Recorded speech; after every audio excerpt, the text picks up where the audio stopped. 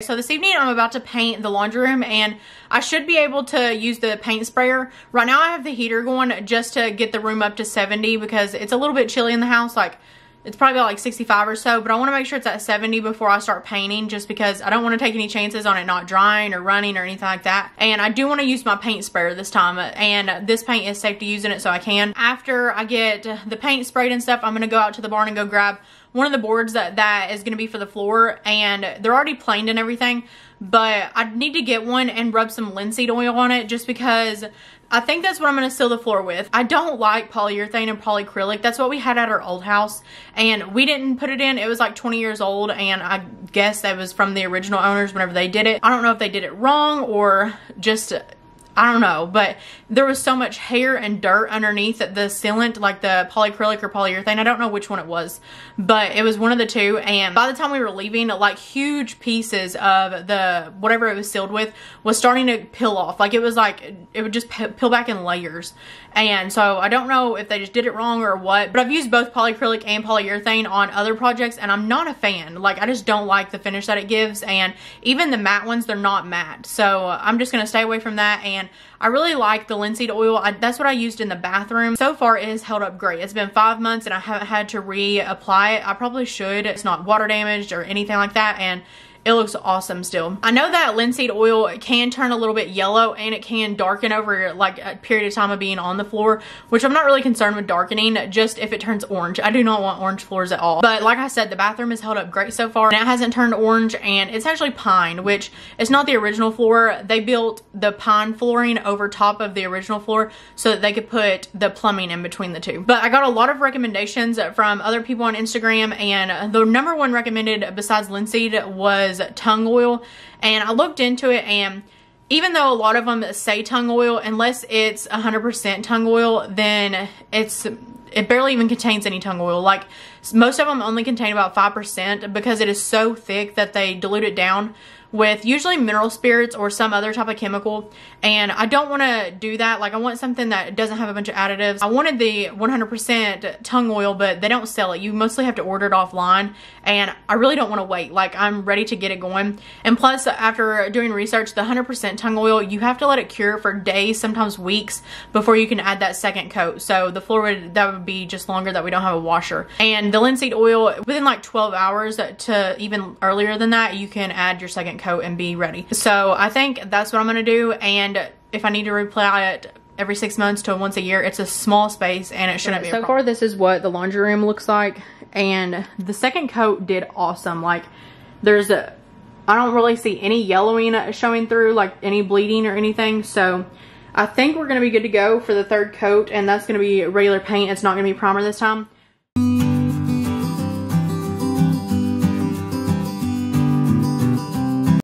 Okay, so we just finished putting another coat of paint on, and I sprayed it on, and I literally want to cry because the lady at Lowe's, she didn't work in the paint department, but she said that she could mix the paint for us and get the right color, and she tinted our paint wrong.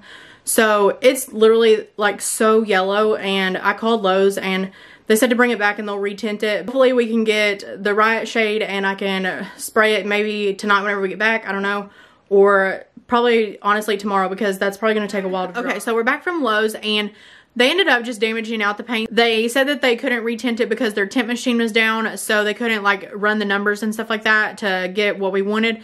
So they ended up just giving us 2 new 5-gallon buckets of paint, which I made sure it was the right color before we left. So after the laundry room dries tomorrow, I'm going to have to sand down the walls just lightly, because I feel like that's just so much paint that's been on. There's 2 coats of primer and then that layer of paint, and then I'll be adding another layer of paint. So I feel like that is just a lot on there, and I don't want it to look cakey, so I'm going to lightly... Okay, so before I took that can of paint back, I made a color swatch. This one is still wet. This is the new paint that I got, and hopefully you guys can tell.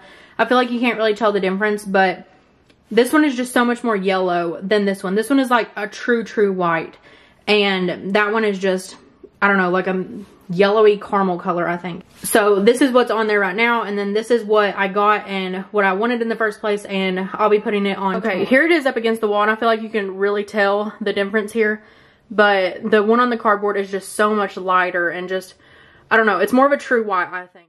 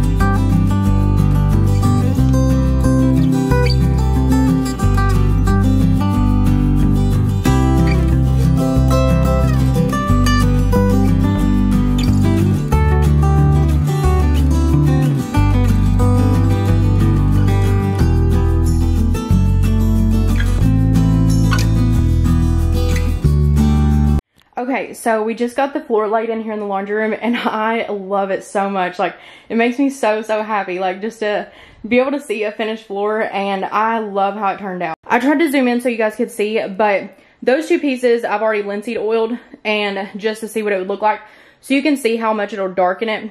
And then this looked like this before, so it'll look more brown and not greenish. That's what the whole floor will look like. I just think it adds so much character to the space, and I cannot wait to get a washer and dryer in here. They're not nailed down yet because I was still pulling them around, playing with them, because I wanted to make sure that I liked how they laid, so we didn't like lay it and nail it. I wanted to like lay it out so I could see it. So Ben went to go get the nails so that we can nail them down, and then tomorrow we'll work on sanding them. We're gonna do it with the belt sander because I don't know if you can see, there's a little bit of blue paint left on that board, but also they're just not even, because the planer, it took like different amounts off of each board. So we're just gonna like lightly sand and level it up, and plus take off any splinters that there might be where we made the cuts. And I know we go about things differently and probably backwards to some people, but it's just our process and our way of doing it. If you guys remember, these are the boards that came out of the 1876 house that was about to be tore down. The boards, when they were in that house, were laid with really big nails, so we had to use a framing nail gun to make sure that the nail was big enough to fill the nail hole, because in some places we had to nail through the old nail hole, and we had to make sure it would hold.